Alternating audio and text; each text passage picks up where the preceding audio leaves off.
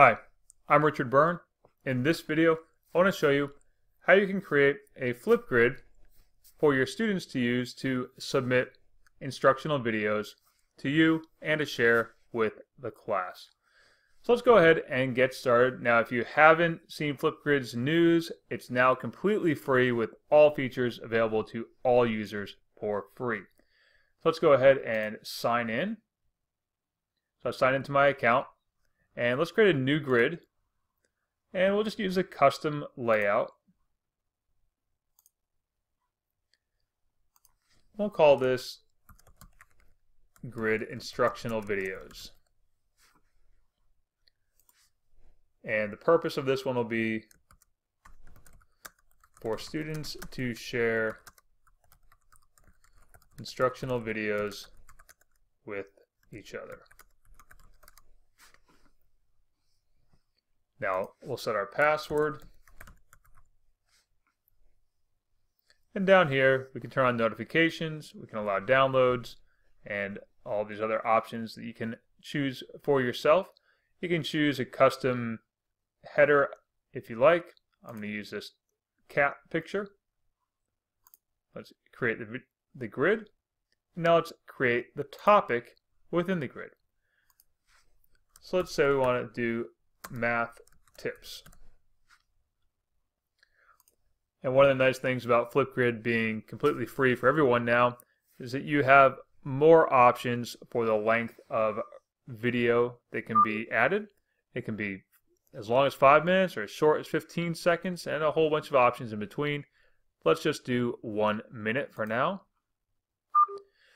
And our display date will be today. Now my prompt for students will be share a favorite math tip. And now we'll go in and make sure we have our responses moderated. We can choose to have emails turned on or off. And let's make this topic active right now. Another new option for Flipgrid users who maybe didn't have a premium account before is the option to create a launch and freeze date. So if you wanted to have this open up, let's say 3 days down the road and then close 5 days down the road, you could do so. And of course, you still have all your options for adding additional prompts and topic resources. Let's go ahead and create the topic.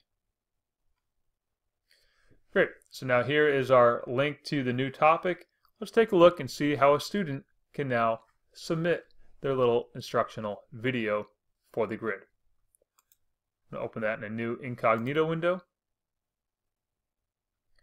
Student puts in the grid password.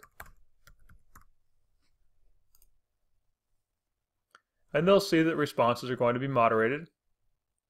There's a little prompt of share a favorite math tip.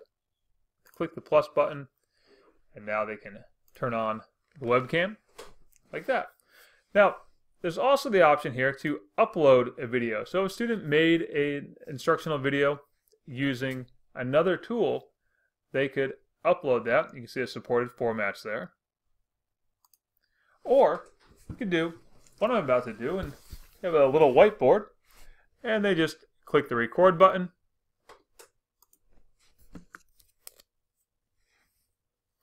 They might say something like, today's lesson is going to be counting by twos. 2, 4, 6, 8. What's the next number? 9, 10. So that's our little lesson. Click next. They can watch a playback of it. Click next again. Take a little selfie. And then they can add little stickers, including putting the sticker over themselves if they so choose. Now, the student does need to put in a first and last name.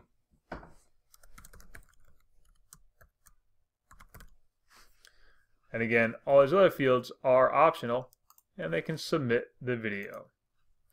Now you'll see here, the student does not see their video submission immediately because it's moderated. So as the teacher, I need to refresh this screen. And now I can go in and I can see this video myself. I can give the student feedback if I'd like. Today's lesson is going to be counting by twos. 2, 4, 6, 8. Now, if the student has entered an email address, you can email them, or you can just say copy feedback link. For your kids who don't have email addresses, just give them that link and then their passcode, and they're able to see that feedback. And as you can see, the video feedback is private.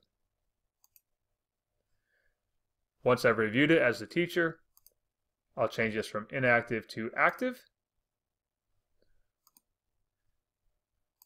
And now the student, when they refresh the screen, will be able to put in the password again and see the video appears there.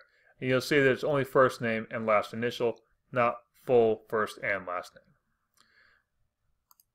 So that's how you can have your students submit instructional videos in Flipgrid. As always, for more tips and tricks like this, please check out freetechforteachers.com and practicaledtech.com.